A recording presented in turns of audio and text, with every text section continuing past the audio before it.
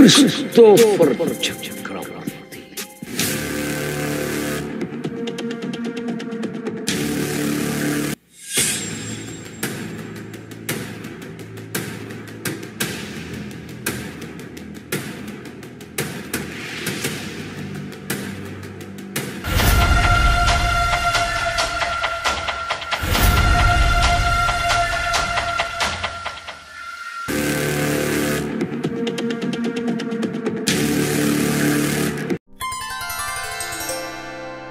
ಪ್ರಿಯ ವೀಕ್ಷಕರೇ, ರಾ ನ್ಯೂಸ್ ಕಾರ್ಯಕ್ರಮಕ್ಕೆ ತಮಗೆಲ್ಲ ಸ್ವಾಗತ ಸುಸ್ವಾಗತ. ವೀಕ್ಷಕರೇ, ಕ್ರಿಸ್ತೋಫರ್ ಚಕ್ರವರ್ತಿಯವರು ನಮ್ಮನ್ನೆಲ್ಲ ಅಗಲಿ ಇತ್ತೀಚೆಗೆ 1 ವರ್ಷ ಆಯಿತು. ವೀಕ್ಷಕರೇ, ಇಂತಹ ಸಂದರ್ಭದಲ್ಲಿ ಅಲ್ಲಿ ಚಕ್ರವರ್ತಿಯವರ ಬಡಾವಣೆಯಲ್ಲಿ ಇರ್ತಕ್ಕಂತಹ ಅವರ ಒಂದು ಆತ್ಮೀಯ ವಲಯ ಅಂತ ಹೇಳ್ಬೋದು. ಅಂದರೆ ಚಕ್ರವರ್ತಿಯವರ ಬಗ್ಗೆ ತುಂಬ ಗೌರವ, ಪ್ರೀತಿ, ವಿಶ್ವಾಸ ಇಟ್ಕೊಂಡಿದ್ದಂತಹ ಒಂದು ಆತ್ಮೀಯ ಒಂದು ಸ್ನೇಹಿತರ ವಲಯ. ಯಾರು ಮಲ್ಲೇಶ್ ಗೌಡರು, ಮಂಜು, ನಿಶ್ಚಲ್ಲು ಮತ್ತು ನವೀನ್ ಆರ್ಜೆ. ಈ ನವೀನ್ ಆರ್ಜೆ ಅಂತೂ ನಮ್ಮ ರಾ ನ್ಯೂಸ್ ಮೇಲೆ ಭಾಳ ಅಭಿಮಾನ ಇಟ್ಟಂತಹ ಹುಡುಗ, ವೀಕ್ಷಕ. ಕೆಲವೊಂದು ವಿಡಿಯೋಗಳೆಲ್ಲ ಮಾಡಿ ಇವರ ಸ್ನೇಹ ವಲಯ ಎಡಿಟ್ ಸಹ ಮಾಡಿ ಪಾಪ ನನಗೆ ಕಳಿಸಿದ್ರು. ನಾನೇ ಸ್ವಲ್ಪ ತಡವಾಯಿತು, ಸ್ವಲ್ಪ ಅನಾರೋಗ್ಯ ಆಯಿತು, ಕಳಿಸಿದ್ರು. ಅದೇ ಚಕ್ರವರ್ತಿ ಅವರ ಅಗಲಿಕೆಯ 1 ವರ್ಷದ ತರುವಾಯ ಇದನ್ನು ಮಾಡಿದ್ದಿದ್ದು. ಅಂತಹ ಒಂದು ವಿಡಿಯೋ ತುಣುಕುಗಳನ್ನ ಒಮ್ಮೆ ನೋಡಿ ಬರೋಣ ಬನ್ನಿ.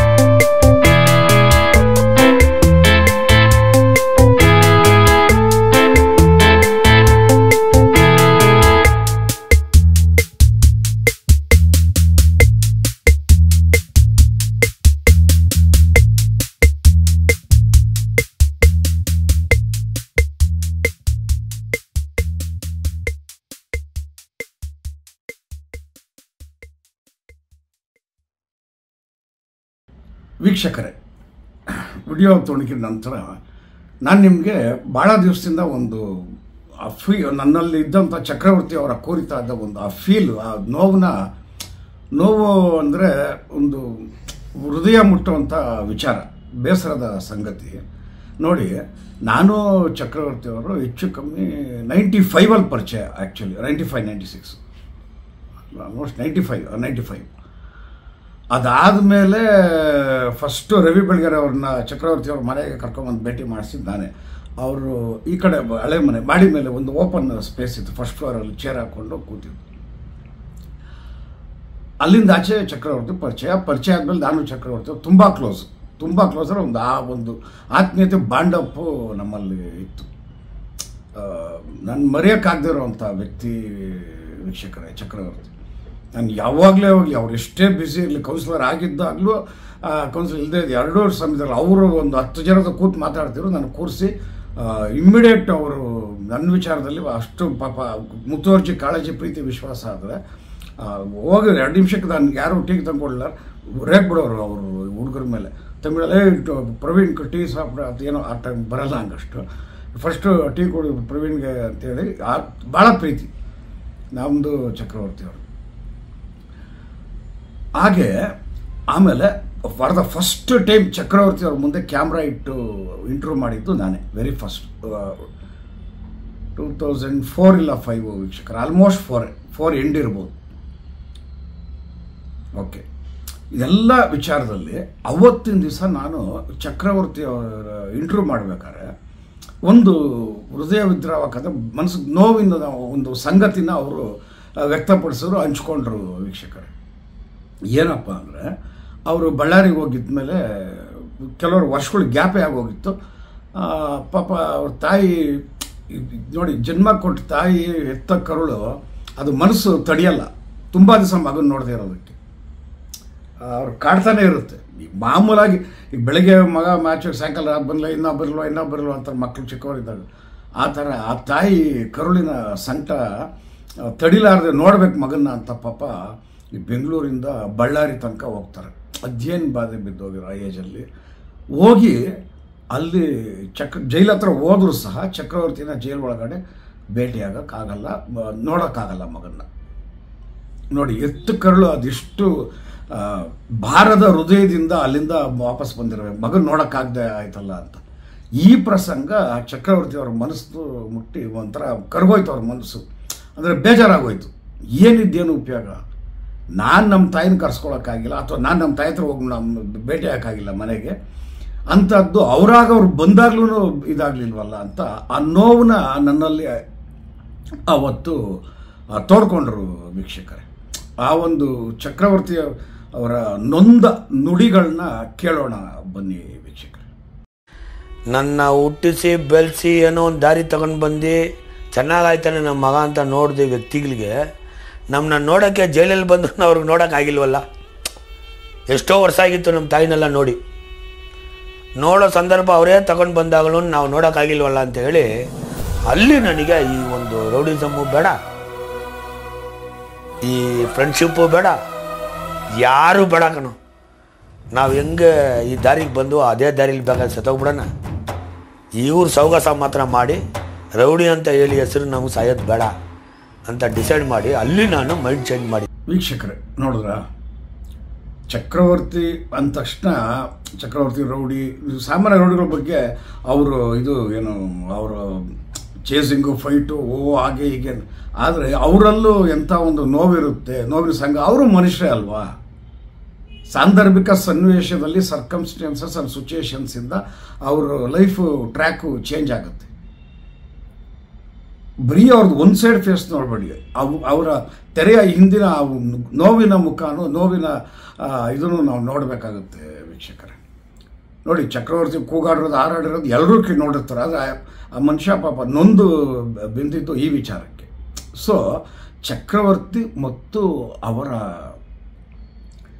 ತಾಯಿಯ ಆ ಒಂದು ಆತ್ಮೀಯ ಇದು ಹೆಂಗಿತ್ತು ಮತ್ತು ಆ ನೋವು ಹೆಂಗೆ ಪಟ್ಟರು ಅನುಬಂಧದಲ್ಲಿ, ತಾಯಿ ಮಗನ ಅನುಬಂಧದ ವಿಚಾರದಲ್ಲಿ ಅನ್ನೋದು ಭಾಳ ಮನಸ್ಸಿಗೆ ಮುಟ್ಟಿತು ವೀಕ್ಷಕರೇ. ಅಮ್ಮ ಎನ್ನುವ ಸವಿ ಮಾತು ಎಂಥ ಚೆನ್ನ. ನೋಡಿ, ಇದೇ ವಿಚಾರ ಮುಂದುವರಿತಾ ಬಂದರೆ ಚಕ್ರವರ್ತಿ ಅವ್ರ ತಾಯಿಯವರು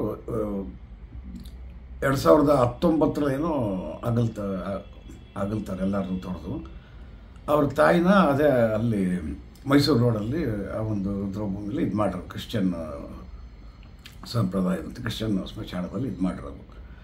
ನೋಡಿ, ಚಕ್ರವರ್ತಿ ಮತ್ತು ಅವ್ರ ತಾಯಿ ಅವ್ರು ಬದುಕಿದ್ದಾಗಲೂ ಅವ್ರ ಅನುಬಂಧ ವಾತ್ಸಲ್ಯ ಎಷ್ಟು ಆಳವಾಗಿತ್ತು. ಚಕ್ರವರ್ತಿ ಅವರು ತೀರ್ಕೊಂಡು ಒಂದು ನಿಮಿಷ, ಚಕ್ರವರ್ತಿಯವರು ಅವ್ರ ತಾಯಿ ಇದು ಸಮಾಧಿ ಹತ್ರ ಅಂದರೆ ಅಲ್ಲಿ ಅವ್ರನ್ನ ಶವ ಸಂಸ್ಕಾರ ಮಾಡಿರ್ತಕ್ಕಂಥ ಸ್ಥಳದಲ್ಲಿ ಚಕ್ರವರ್ತಿಯವರು ಹೋಗಿ ಪ್ರಾರ್ಥನೆ ಸಲ್ಲಿಸಿದ್ದು ಇನ್ನೊಂದು ವಿಡಿಯೋ ತುಣುಕನ್ನ ನೋಡ್ಕೊಂಬರೋಣ ಬನ್ನಿ. ಒಂದು ನಾನು ಚೆನ್ನಾಗಿರೋ ನೋಡೋಕೆ ಒಂದು ತಂದೆ ಕೈಲಿ ಪಾಪ ಕೊಟ್ಟು ಮಾಡಿಲ್ಲ, ಏನೋ ನಮ್ಮ ತಾಯಿ ಸ್ವಲ್ಪ ಸಂತೋಷ ಆಗಿದೆ.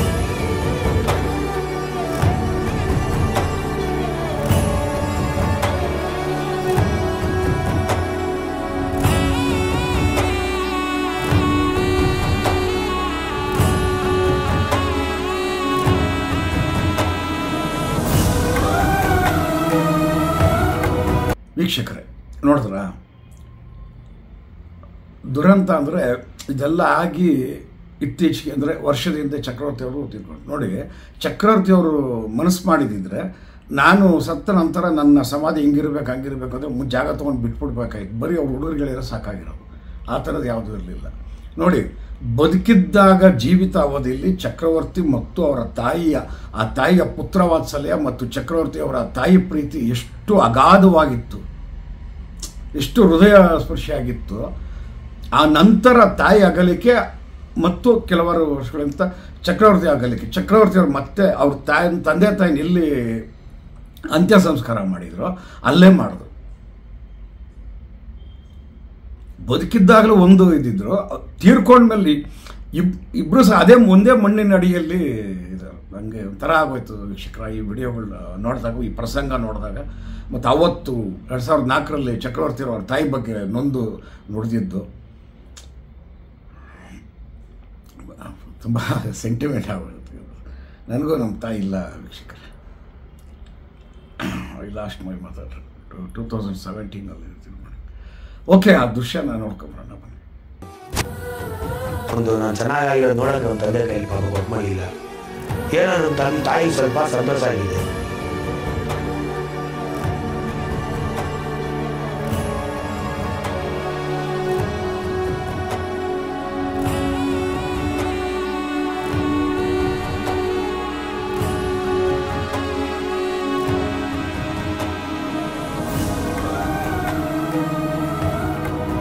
ವೀಕ್ಷಕರೇ, ನೋಡಿದ್ರ ತಾಯಿ ಮಗ ಬದುಕಿನ ಅವಧಿಯಲ್ಲೂ ಅವರು ಒಂದಾಗಿದ್ದರು.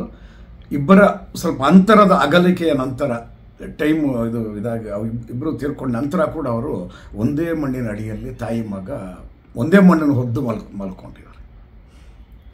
ಅವರ ಆತ್ಮಕ್ಕೆ ಶಾಂತಿ ಸಿಗಲಿ. ಇದೊಂದು ಪ್ರಸಂಗ ಹೇಳಬೇಕಾಗಿತ್ತು, ಕ್ಷಮಿಸಿ ತಡವಾಯಿತು, ನನಗೂ ಸ್ವಲ್ಪ ಆರೋಗ್ಯ ಇರಲಿಲ್ಲ. ಭಾಳ ನೋವಿನ ಸಂಗತಿ ವೀಕ್ಷಕರೇ. ಇನ್ನೂ ಒಂದು ವಿಚಾರ ನೋಡಿ ಮರ್ತಿದ್ದೆ.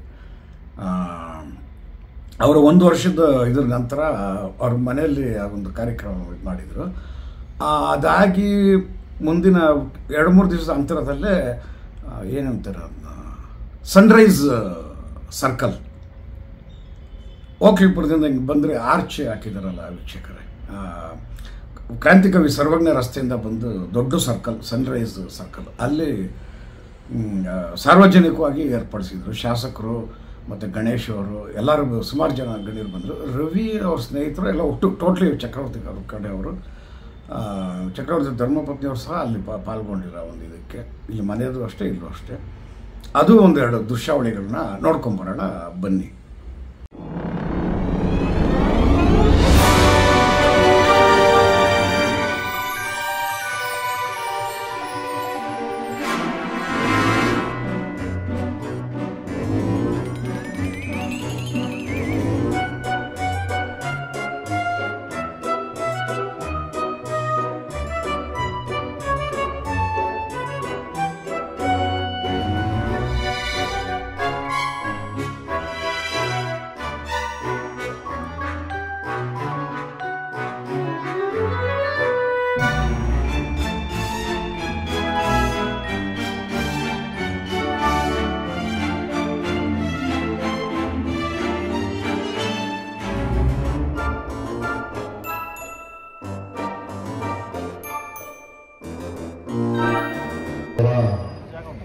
ಮೊದಲನೆಯ